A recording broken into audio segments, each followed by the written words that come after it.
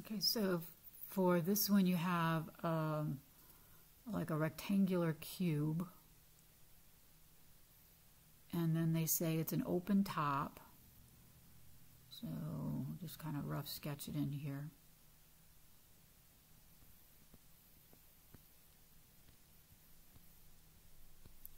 Okay, and then they say that the length is twice the width. So if the width is x of the base, then the length would be 2x. And we don't know what the height is, so we're just going to call that h. We know that the volume formula is length times width times height. So volume equals the length times the width times the height, and we know that the volume is 10 cubic whatevers. So 10 equals 2x squared times h. So ultimately what we're going to do is solve this equation for h, and then plug that h into the equation that we're going to maximize or minimize. So I'm going to divide off by 2x squared to both sides. So I have 5 over x squared equals h. Then they want me to minimize the cost. So I'm going to come up with a cost function. And then the cost is $9 per whatever square foot for the base.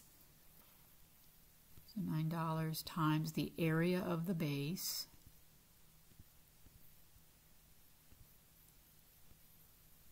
And then plus $6 times the area of all 4 sides, its area.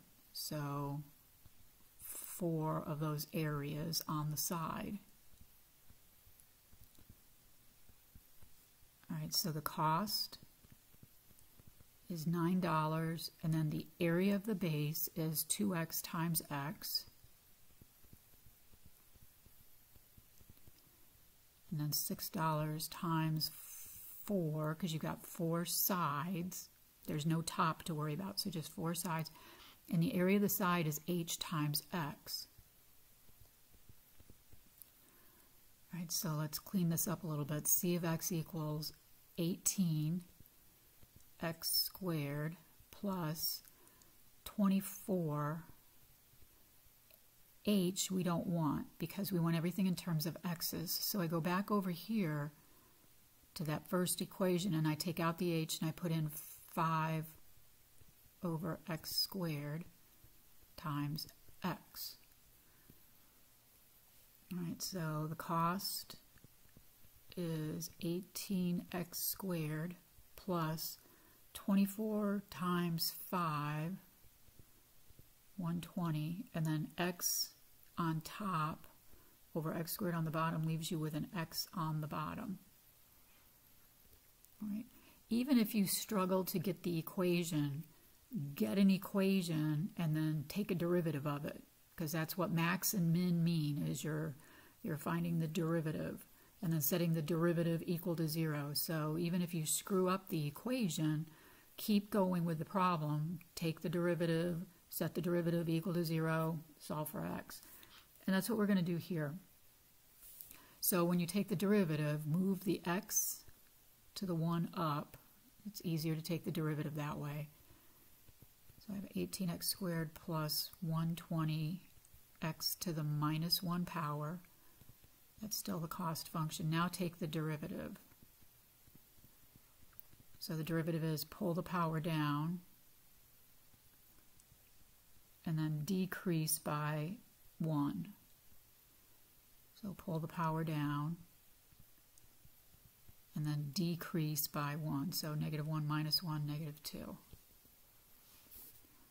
Okay, set that equal to 0.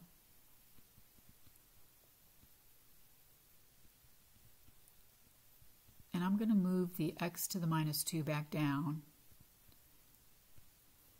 All right, and now solve for x. So I'm going to clear fractions in the problem, multiply every term by x squared, so 0 times x squared is 0. 36x to the 1 times x to the 2 is x to the 3. And then when I multiply this term by x squared, it cancels out. From here, solve for x, add 120 to both sides, divide by 36,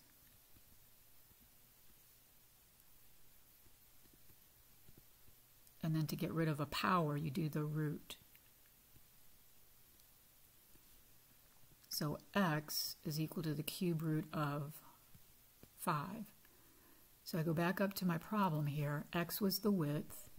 The width is cube root of 5. The length is 2 times the cube root of 5. And then the height, you got to go back to this formula here. So the height is 5 divided by, and then just put in the cube root of 5 squared, which is 5. And you can simplify this all kinds of ways, but I'm pretty sure if you left it as the cube root of 25, you'd be golden. But it does reduce to the cube root of 5, because that's this fraction is 5 over 5 to the 2/3. So when you subtract the powers, it's going to be 5 to the 1/3 on top, which makes it the cube root of 5.